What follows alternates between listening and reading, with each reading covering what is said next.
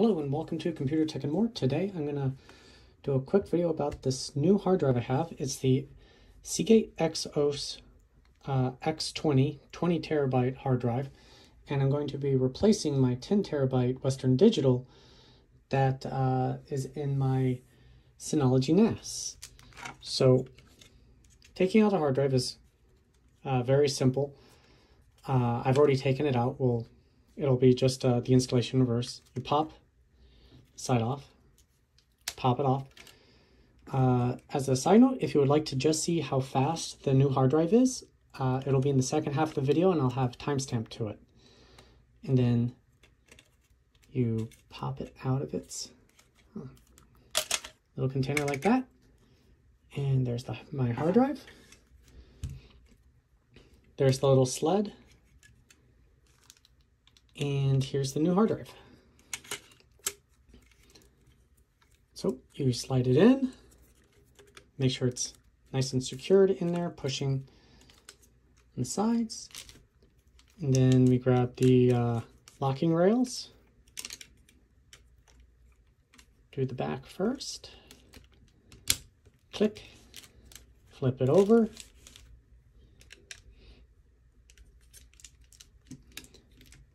And there we are, click, click. All right. Walk over. So here's my NAS. Excuse the mess. Take off the little cover I have on it. Slide it in. You can see that it's in a degraded state based on this blinking light because I'm replacing that one hard drive.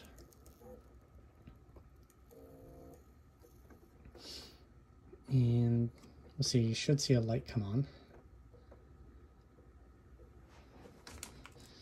And then, whoops, sorry, I bumped my fan. All right. We're going to get to this data in a moment. So I'm not an expert. I don't pretend to be a complete expert. I do have to look at guides. So my Synology NAS is telling me that it's in a degraded state. I have my volume. It's telling me it's degraded. I go to my storage pool. And we're waiting for it to see.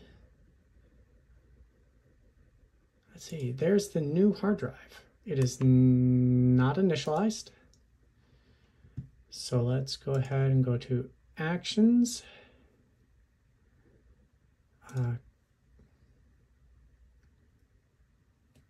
Optimize, rec hash, results, loss of path error. Let's do secure erase. There's nothing on the drive, I just want to.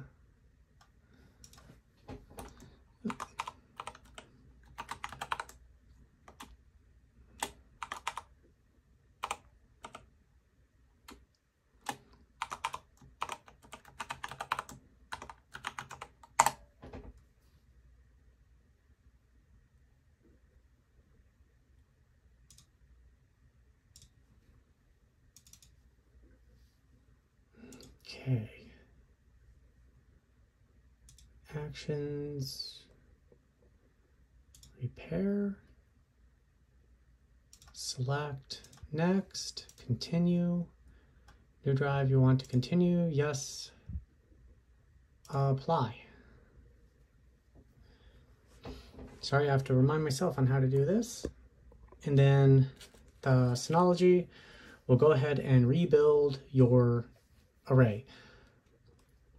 So my NAS is set up for a Synology RAID SHR2, so that allows for 2 drive failures. That is the safest, in my opinion, for anything over 6 hard drives. At 6, you can get away with doing 1 redundancy, but as you add more hard drives, just the probability, the likelihood that one of them will fail tends to go up.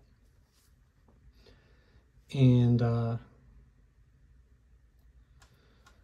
right over there, I got a little notification telling me that it's starting my repairs.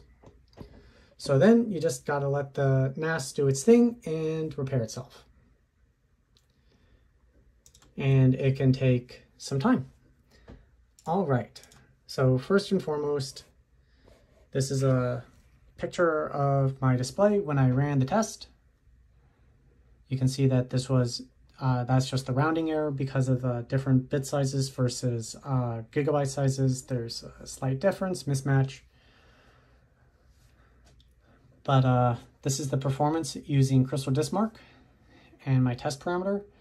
And there is my data transfer speed doing a file test to the hard drive.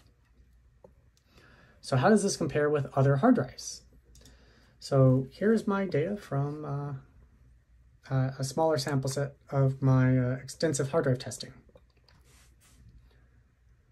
So the first one here is a sequential read and write test. The Exos is here at the bottom. And the write test is red. The read test is the blue and purple highlighted for the Exos 20. And you can see that it is my fastest hard drive. Again, all these are tested, hard drives tested in a brand new state, empty of all data. So this is as fast as the hard drive will be. As you fill it with more data, it will tend to slow down. If any hard drive is missing a data point, a line basically, I changed my Crystal Disk Mark test parameter, and the hard drive was not available to rerun the test because it was installed in NAS, that kind of thing. So the Exos 20 is my new top performer. It is an enterprise hard drive. It is a little bit noisier and runs a little bit hotter and more power than a standard Western Digital Red hard drive. The Pro series, both for Seagate Iron Wolf and Western Digital Red Pros, tend to run very much the same as their enterprise class hard drives. It's just how long their warranty period is, how many mean time between failures, and predicted how much data can be written to it. So it's a really fast hard drive. And then my second test, here we are. Trying to adjust my camera a little bit. So the Exos 20 is again the top performer here, and really blows away the Iron Wolf Pros, 16 terabyte drives, even the 18 terabyte. Again, just larger capacity is going to be faster at the very beginning. Once they're close to being 100% filled, they're all going to be very similar in speed because you're at the inner part of the disk. But at the outer part where the spacing between where the data is read and written and read from really makes a difference. And then we're going to, this is random with a 4 kilobyte Q32 threads 8. And this is where hard drives are not very strong. So in a NAS, you're likely to be doing sequential reads and writes primarily. So this data is just to show you the data, but it matters a lot less for hard drives. It's not what they're good at. And again, this one is 4 kilobyte, 1 Q, 1 thread. And then last, but certainly not least, we have my write test, which is, let me see, how big did I make it this time? It's 13 gigs based off of 3 files, each one about 5 gigs in size. I know that doesn't add up, but 3 to 5 gigs. So it gives a very good sequential test if you're transferring larger files. It is not comparative to if you're transferring like your photo album to and from the hard drive, or because photos tend to be smaller. Anyways, so there's the Exos 20 right there on the bottom, highlighted in purple, and achieving 276 megabytes per second. and it is clearly the winner in terms of speed.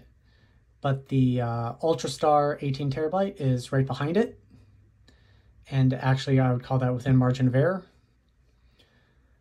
And yeah, there we go. The Exos 20 is an enterprise class hard drive and is good for NAS operations and other data storage.